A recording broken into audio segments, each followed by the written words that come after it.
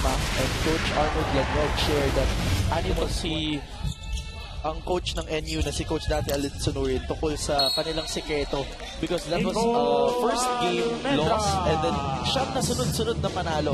So ano naging sikreto nila para makuha ang for NU? Recruitment is one of the hardest things for coaches to be able to establish in their program or 34-point lead. Now Anima will try to adjust on the other side of the mark.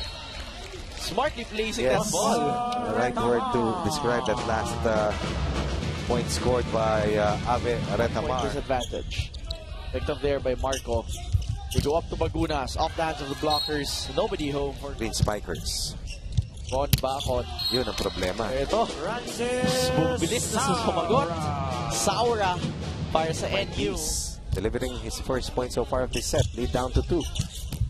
And then comes the kryptonite. Serve now from Salle. But Bagunas says, let's go home now with a first set win. 1 point away to close this out. And puntos naman, itong si Gibson Balanong with 3 points versus UE. Ito, bumawi agad. When in doubt, check it out with Brian Bagunas. Edge versus Salle. Salle was not able to taste it. Yes, kinakausap na. Grassroots na talaga. Correct. Ang mga programa. Kasi pag inantay mong mag-K-12, nakuha na to get that ball in with match force. Doon nagkakaiba.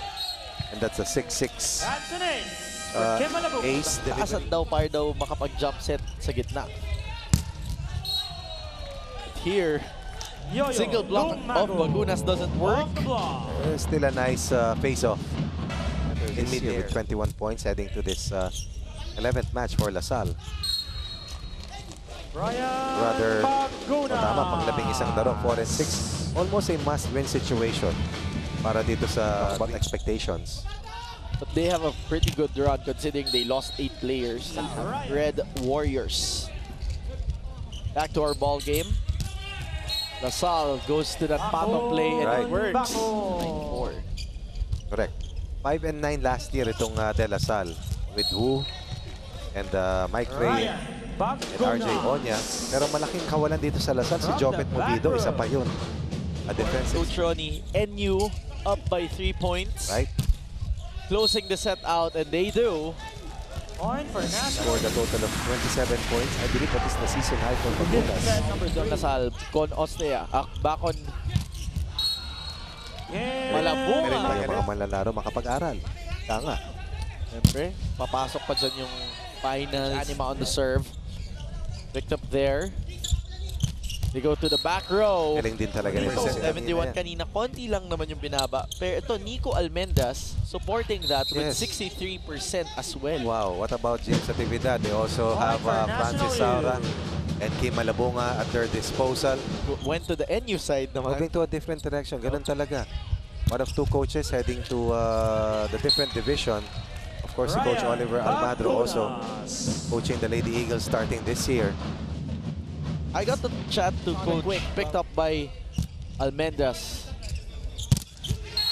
Wow. Bagunas denied there. As De Los Reyes fires an arrow straight to Bagunas. Ancheta's underhand set well on the side of NU. They go to Dumago, denied, and Salle unable to pop that up. NU's blocking, still impeccable. Oh yes, wins the match. Best blocking team, best attacking team, one of the top receiving teams. Finishing off this match, this set in this match of the season, rampaging through 10 straight wins, stringing that together. Higit 10 buwan na yan. Napakagandang performance.